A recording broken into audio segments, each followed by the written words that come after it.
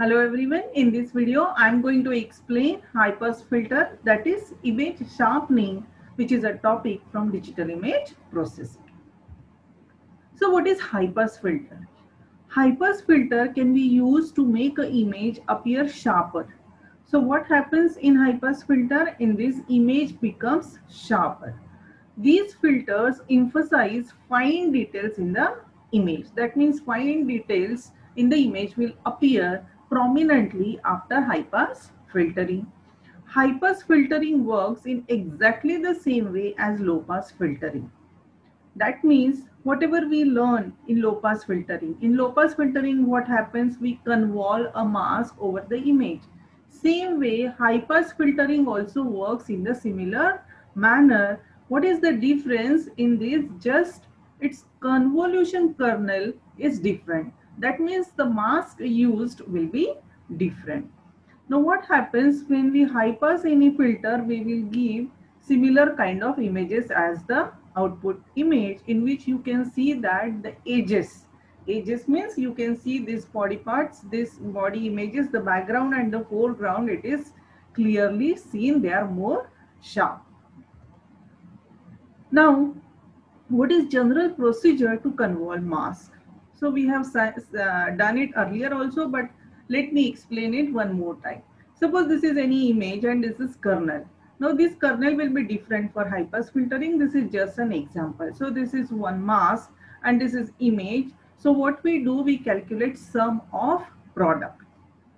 Sum of product means we take this 0 into -1, then we add it plus 25 into 0 plus 75 into 1, it is shown out here, plus 0 into -2 plus 75 into 0 plus 80 into 2 plus 0 into -1 plus 75 into 0 plus 80 into 1.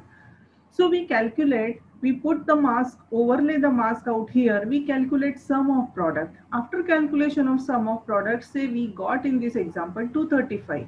So what we do, we replace this central pixel of the mask. Central pixel of the mask means 75 by new value, that is 235.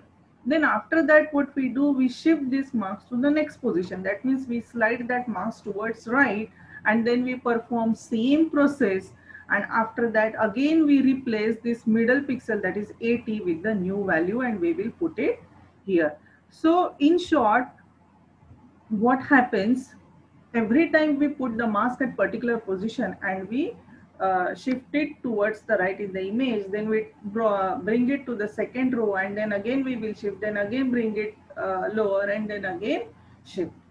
But before doing that, how to handle pixels close to the boundaries? So here it is shown, either we can pad the image with the zeros on all four sides or we can perform wraparound procedure. So what is meaning of padding with zeros? Suppose we have this any image which is say it has 4 rows and 5 columns. So what happens in pad with 0? We pad this image on all four sides with zeros and then we put this mask out here as a first position, so that we can replace this 8. After convolution, we can replace this 8 by new value. Then again shift this mask towards right and continue the process.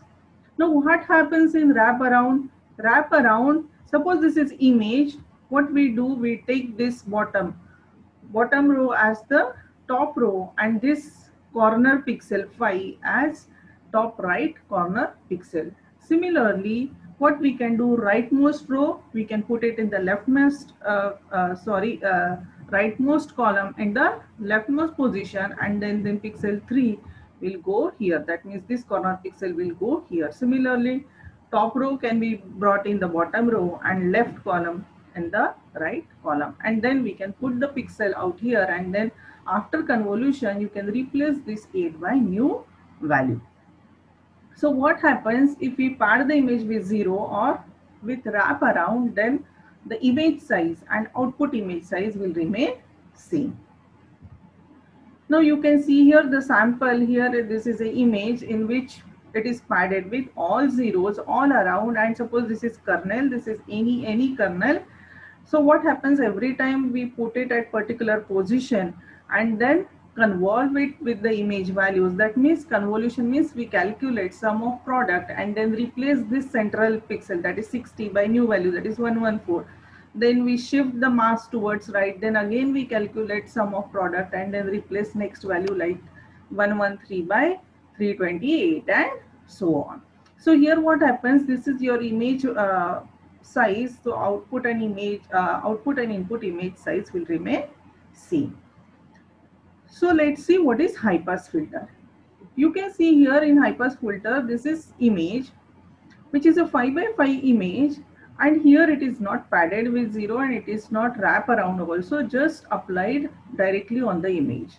And that's why the output image size is smaller as compared to input image size. What is this? This is a sharpening filter mask for high pass filter.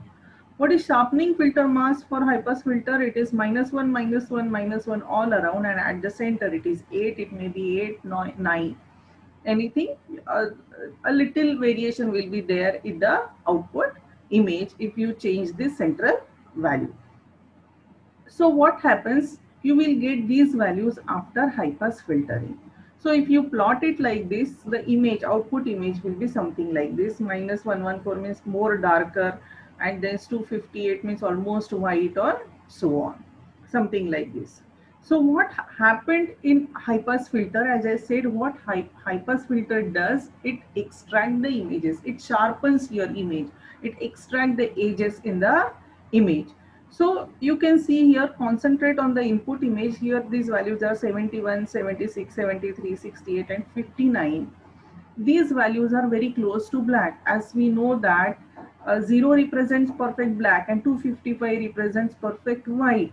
So these 71, 76, these values are close to black. So the values must be black, pixels must be black. As compared to this 153, you can see here 153, 164, 164, these are close to white, and that's why you can see that there is a border. You can see that these edges are clearly seen in the output image, so it will sharpen your image. What high pass filter does? High pass filter will sharpen the image, and for high pass filter the mask is shown out here.